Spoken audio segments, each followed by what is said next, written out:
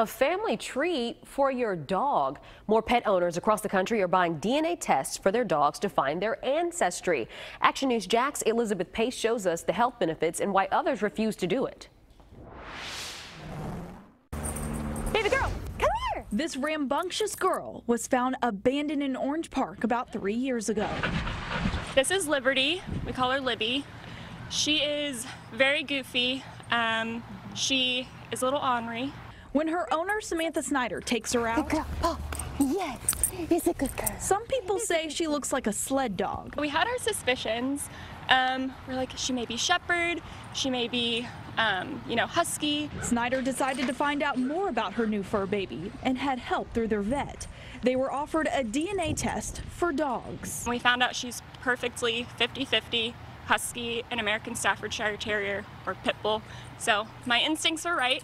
This Google Trends map shows more people are using these kits for their pets, or at least buying it as a gift because interest peaked in December. Come here, Doodoo Man. Come here, Scooby-Doo. Ours are all rescues, and we don't really know what they are, so it was exciting for us that the technology is there now to be able to see that.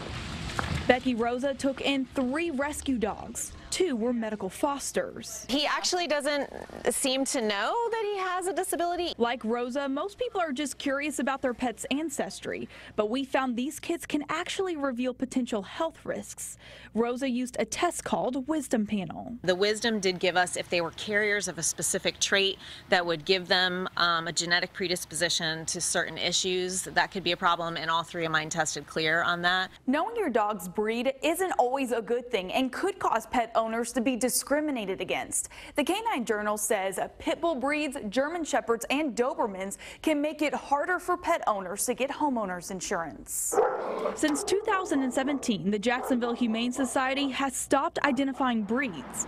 Instead, they call them all mixed breeds. We want everyone to focus on their individual traits, what makes them special as, as Tucker or Fido or Sophie, what makes them great as individuals, and not so much worry about what kind of breed they might be. Although the results may be far-fetched, many are just in it for the chase. It meant a lot. She's like my kid, so now I know all her background. Reporting on the South Side, Elizabeth Pace, CBS 47 Fox 30, Action News Jax.